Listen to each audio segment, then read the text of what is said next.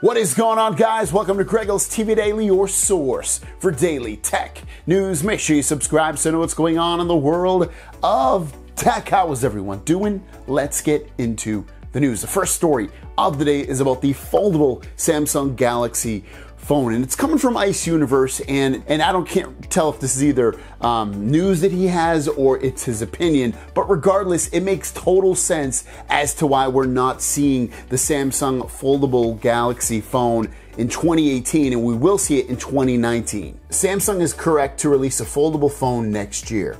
It can use a 7nm processor, adopt a proprietary operating system developed by Samsung and Google, and have enough time to improve the design and durability. These cannot be done in 2018. Now, I don't know if a lot of you are waiting for this foldable phone, but it's going to be a very expensive phone, at least from all the rumors that we've been hearing, possibly more than $1,500. It's also not going to be the first on the block in terms of foldable phones. There's already some Chinese manufacturers already releasing or about to release foldable phones, but we don't want that. We want Samsung or anybody else really to put out a perfect device that's ready for the public with great software. And Samsung, if anybody, can do that. And sometimes Samsung's at the forefront of just putting a product out there maybe a little bit too early, a technology a little bit too early, and it looks like they're taking a step back on this one, making sure everything is right and then release it to the public, which makes me extremely happy. And the last story of the day is the update we talked about, I don't know, a month ago,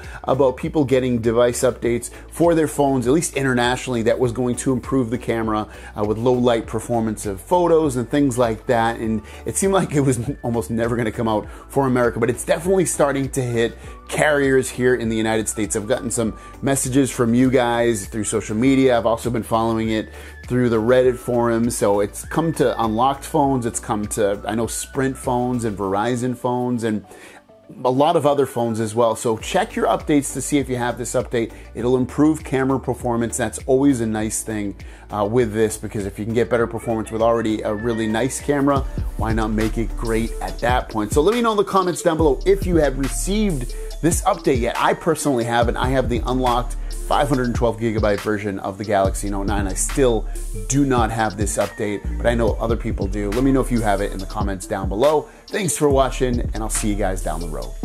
Peace!